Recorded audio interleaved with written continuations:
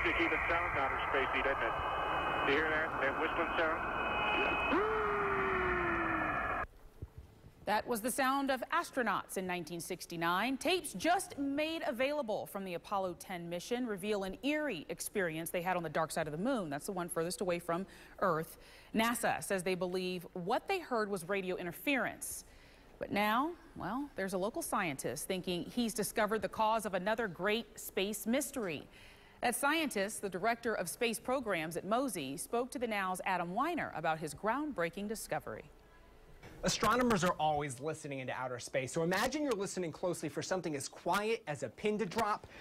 Bam, you hear something as loud as books slamming on a table. That's what happened in 1977. And take a look at this. This is the actual copy of the actual notes that this astronomer made back then. You can see he circled the moment that the sound happened, even wrote the words, wow. That moment in scientific history has become so well known that the sound he charted is now known as the wow signal. And with the use of radio telescopes, even amateur radio telescopes, basically, we can sit there and record all these cool sounds.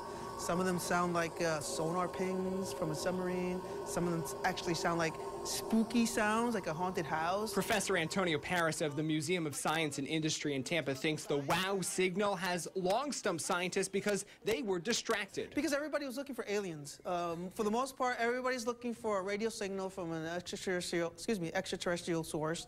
And I wanted to approach this from a natural phenomena. So Professor Paris and his colleagues went back in time, tracking the paths of comets only recently discovered. With development of astronomy software, and NASA is using kind of like Wayback Machines to plot where these comets are moving through. Paris now thinks he knows what the radio telescope was pointing at. Two comets that were in the very same area during the same time and same date.